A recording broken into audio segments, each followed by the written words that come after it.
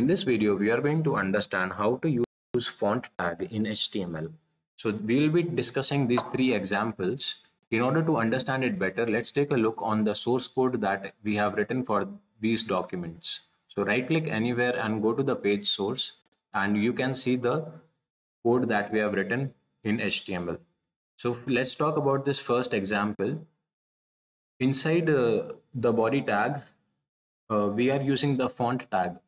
The first font tag is this one for the heading, and for the rest of the content, we are using a separate font tag. So you can see that for heading, we have said that the size will be 6. That means it should look bigger as a heading, and the rest of the content size will be 4 units. So on the output, you can see that this is 6 units and the rest of the content is 4 units.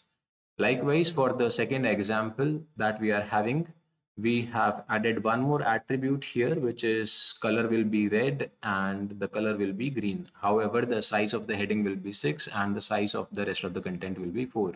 So only one variation will be there. That means the color change would be there. So for the heading, it is red color, and for the rest of the content, it's green color. Similarly, for the next document, what we can see is a lot of variations are here as compared to this content also, like with the size and the color and the font face. So similarly, let's take a look on the body tag, the content that we have written up here. We are using font tag separately for the heading, and another font tag separately for the first 2 lines, and the font tag separately for the last 2 lines. So we are using basically 3 font tags. And here we have added one more attribute, that the face will be Arial for the heading, and for the first 2 lines the face will be this one, and for the last 2 lines the face will be Times New Roman.